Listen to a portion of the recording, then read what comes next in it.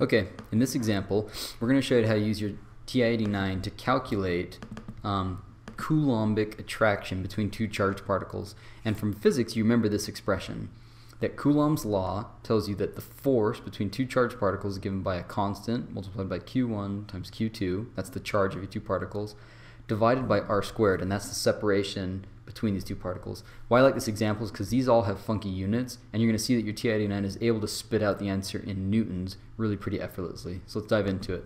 When we do this, the first thing we need to do is we recognize that the constant in front of it, k, is equal to 1 divided by 4 pi multiplied by the permittivity of free space. So your calculator doesn't know what the permittivity of free space is. That's not a pre-programmed constant in your calculator, but we can create one really easily. We're going to store it as a new variable. So the value is 8.85 e to the negative 12.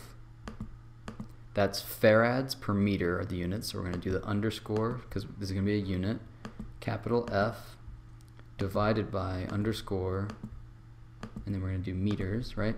We're going to store that into a new variable that we're going to name permittivity of free space, PFS. So we're going to do PFS. This will be a new variable for us. Okay, there it is. Now we can go ahead and figure out what the force would be with this expression. Okay, so this is going to be, let's give ourselves this. Right. So inside this is going to be 1 divided by, it's going to be 4. This is our little pi button up here, so let's go up to pi, multiplied by the permittivity of free space. So we're going to go P F S. I'm going to add a multiply in between there. I think it'll work without it, but I'm going to add it just in case.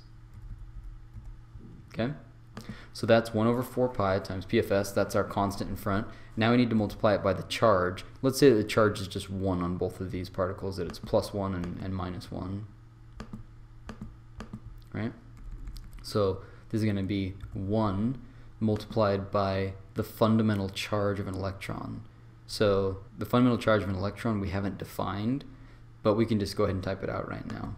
It's going to be equal to 1.602 e to the negative 19, that's coulombs. So again, we go up here, underscore, we go capital C O U L, that's for coulombs, right? And then we're just going to square that because both of these are the same. So we go up to our square right there. All right. So that gives us the charges, right? So that's 2 charges. Now we just need to divide this by the separation distance.